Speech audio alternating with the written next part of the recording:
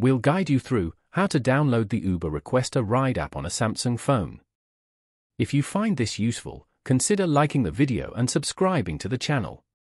The first thing you need to do is open up the Play Store app, but make sure you are signed into your account. Click on the search icon at the bottom, then click inside the search bar at the top and type Uber Request. From the search results, click on the Uber app and the apps page will open up. If you scroll down, you will see general information about the app, as well as genuine customer reviews and ratings. Now scroll back up and click on the About This App link. When About This App opens, scroll down until you see compatibility for your active devices. This will tell you whether the app will work on your model of mobile. Once you have checked and are happy to proceed, click the back arrow button in the top left corner, then hit the big blue Install button to download the app. It will first say pending before downloading. This could take a few minutes.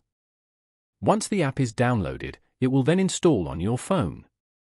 Again, this could take several minutes. An app icon will also be downloaded to your phone's home screen for quick access. When the installation is complete, hit the blue Open button.